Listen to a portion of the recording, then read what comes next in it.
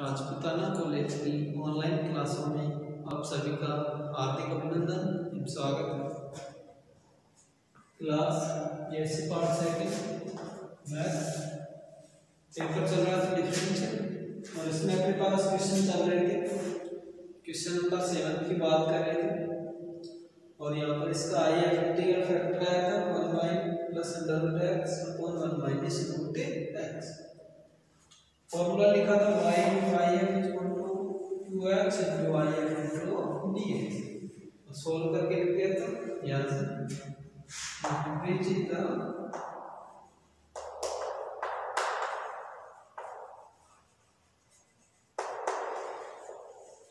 required solution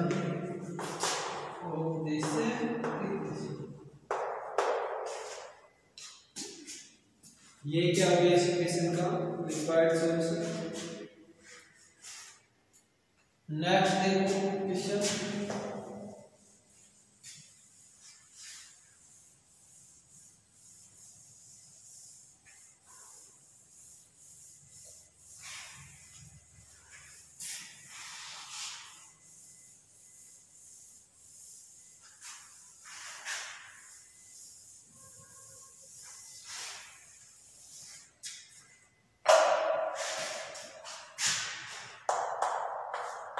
question number 16 देखो x plus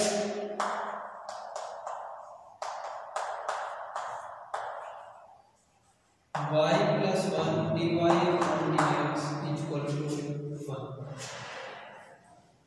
ये दे दिया अपने को x plus y plus 1 dy upon dx equal to 1 दे रखा है अपने को। रैखिक अवकल समीकरण के रूप में सबसे पहले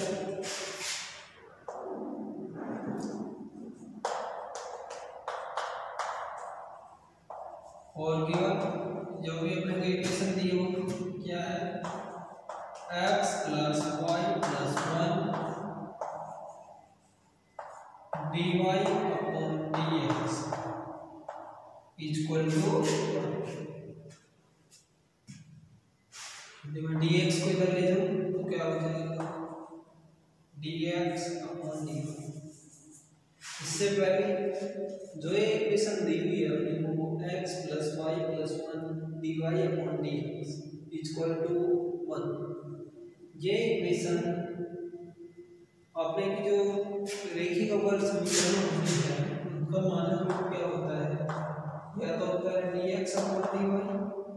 plus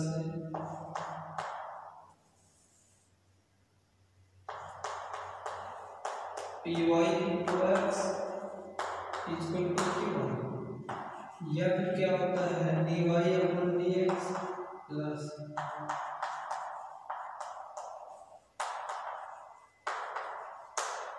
px dot y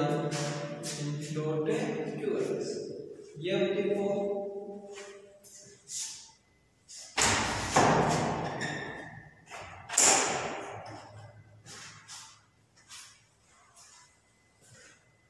dy upon dx plus px upon y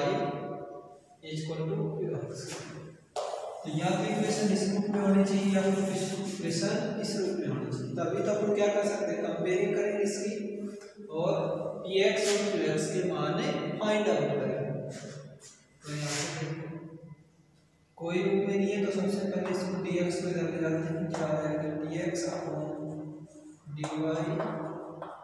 equal to x plus y plus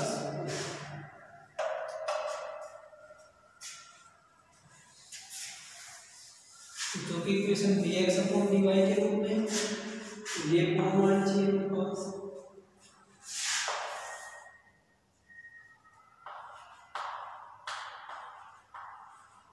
d इधर पद किसके y के, यहाँ पर x मल्टीप्लाई में होना चाहिए पद हो तो y के। तो यहाँ से मैं क्या लिख लूँ माइनस का x equal to y plus और इसको क्या लिख सकते हैं हम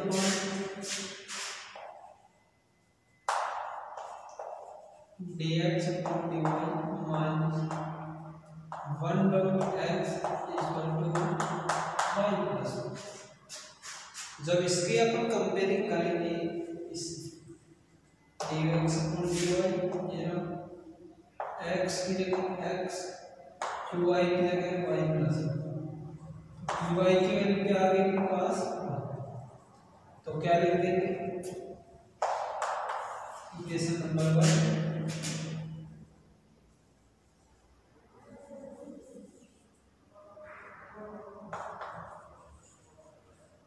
here p1 is equal to क्या हो जाएगा माइनस, क्योंकि इक्वेशन हमेशा किस में होती है प्लस के रूप में होती है, P Y equal to minus Q Y equal to Y plus 1 या 1 प्लस वाई। तो क्या हो जाएगा पास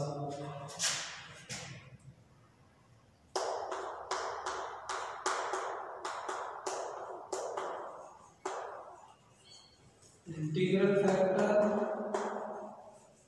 I F equal to P की power integration P into D one, P की power integration P into D one I F equal to P की power integration P की value minus 1 into D one, ये हो जाएगा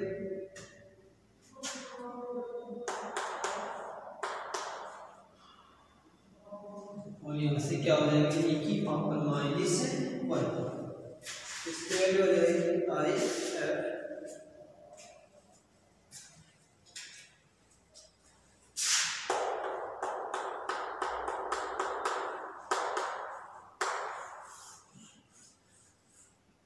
I F equal to e की power minus.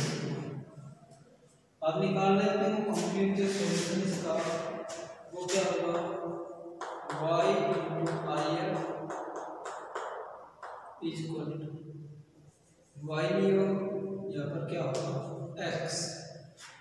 Into I F, ये ध्यान रखना विशेष इक्वल टू इंटीग्रेशन यहाँ पर qx नहीं होगा क्या होगा qy, क्योंकि फंक्शन किस रूप में अपने पास इक्वेशन dx अपॉन dy के रूप में, तो x into I F equal to integration qy into I F into dx, ये होगा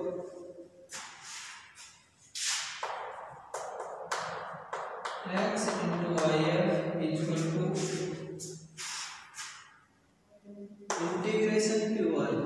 qy की वैल्यू क्या है आपके पास y plus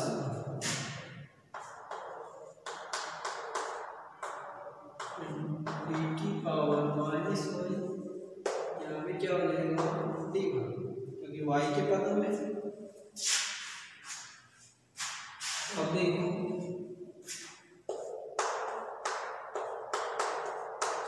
integration first and second से हो जाएगा, और इंटीग्रेशन फर्स्ट एंड सेकंड का सूत्र क्या होता है जब दोनों अपने पास dx में हो या dy में,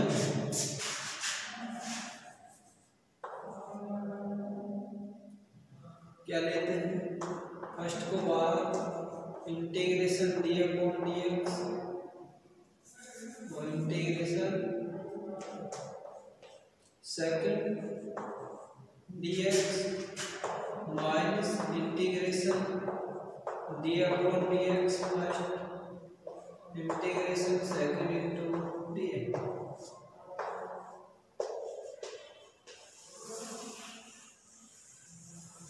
ये क्या होता है फॉर्मूला होता है अपने पास,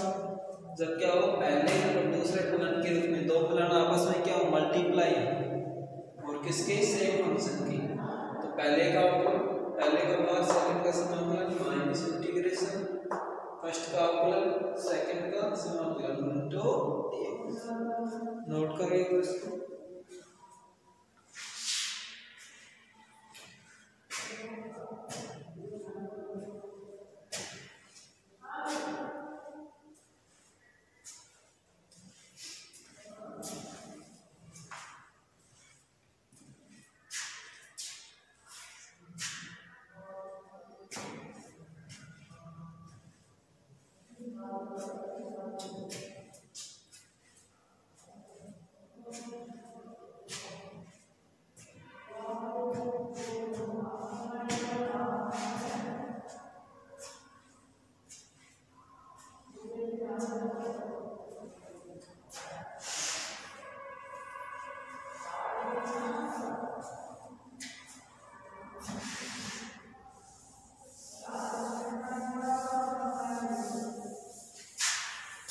नेक्स्ट देखो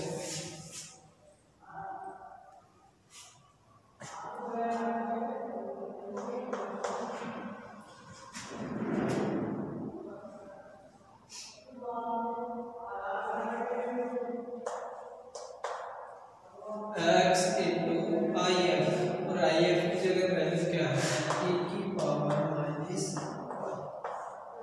इंटीग्रेशन क्यू आई की जगह देखो क्या है y प्लस क्यू आई की जगह वैल्यू क्या है y प्लस e की power minus into b।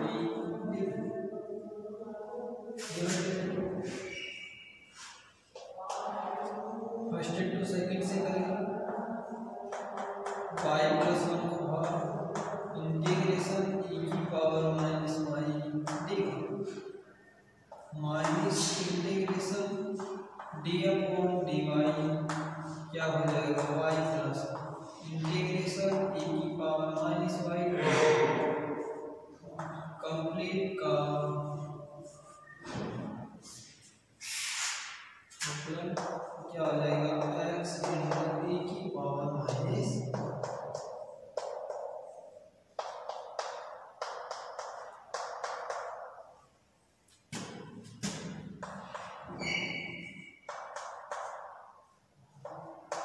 y plus one e की पावर माइनस y का करेंगे तो माइनस e की पावर माइनस वन, क्योंकि e की पावर माइनस x का क्या होता है माइनस e की power minus integration D upon D Y इसका करेंगे तो क्या हो जाएगा वन, और प्लस वन का करेंगे तो कांस्टेंट है जीरो इंटीग्रेशन e की पावर माइनस वन ये क्या हो जाएगा माइनस e की power minus Y D.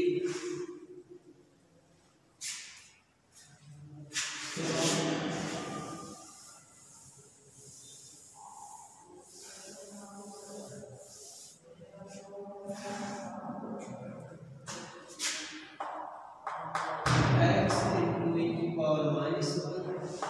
Is equal to y plus one minus मान लेंगे e की पावर माइनस, यहाँ से माइनस फिर माइनस तो क्या होगा प्लस इंटीग्रेशन e की power minus Y into D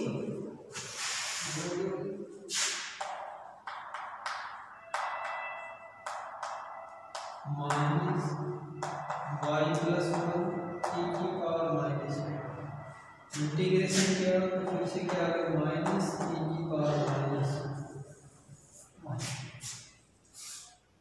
e की पावर y को करेंगे तो क्या आ गया माइनस e की पावर माइनस वन, यहाँ से minus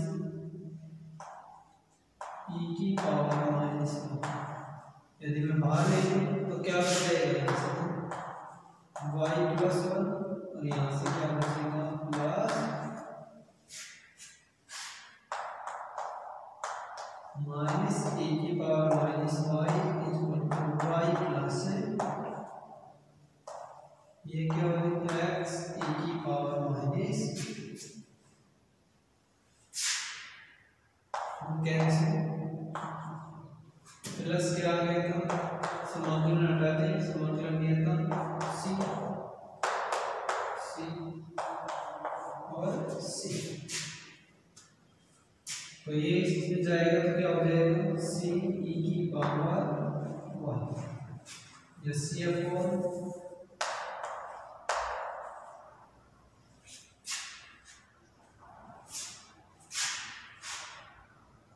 x is equal to minus Y plus two plus सी ई की पावर या फिर x इज इक्वल टू सी ई की power Y minus Y plus which is the required solution of this equation, which is the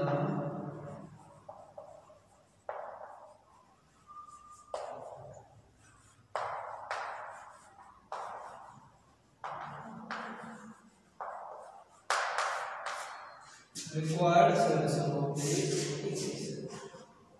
note कर लो इसको, screenshot ले लो।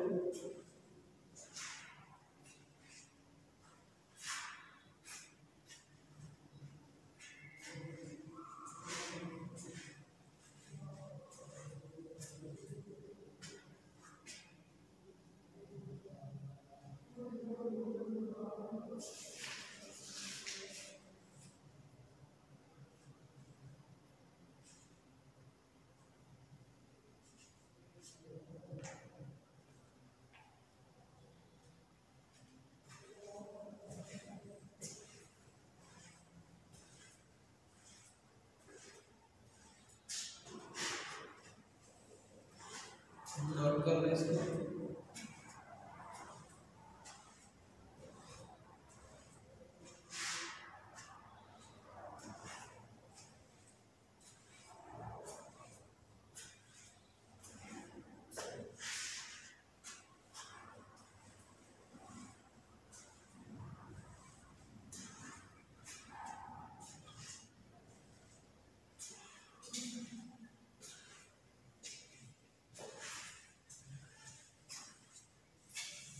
Next देखो,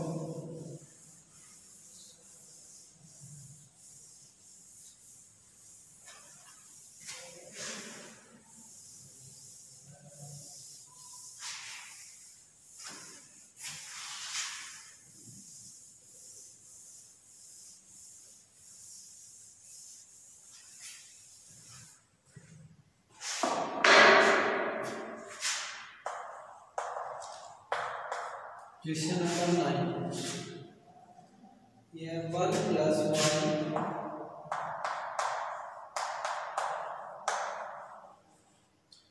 + x² dx plus x + x³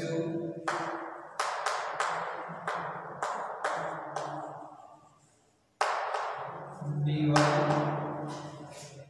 equal to 0।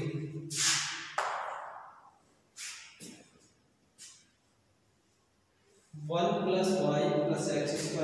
dx equal to x plus x³ d दिया है question. सबसे पहले solution की क्या लिखेंगे, और गिवन जो दे रखा है 1 + y plus x² dx plus x plus x³ dy equals to 0। अब इसको dy अपॉन dx के रूप में चेंज करेंगे।